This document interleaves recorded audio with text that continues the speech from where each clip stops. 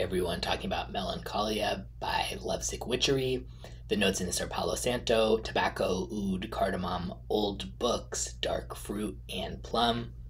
Some fragrances with these type of notes, not that old books is that common, but I have also seen it in some other stuff, but I mean more like, tobacco, dark fruit, plum, cardamom, woods type of combination. Most, in fact, to me, end up often smelling kind of stuffy, or at least just not my taste, a little bit more like regal and old school royalty or like classy mature gentleman or something type of vibes, and that's just not my taste. But this has a lighter spin on it that I really enjoy a lot more.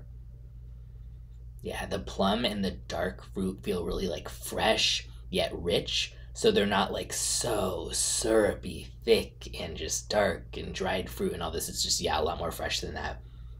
The oud and tobacco are really gentle and they don't go earthy or animalic at all, really, to my nose. And the Palo Santo adds this kind of calming woods vibe. Pretty unisex, I would say. And yeah, if you like the idea of like, plum, some other fruit like that, woods, a little bit of spice, I think this would be great to check out if you're interested in one that isn't quite as like overwhelmingly thick and dense as some of these type of ones are. And I will link in the description where you can get a bottle or sample.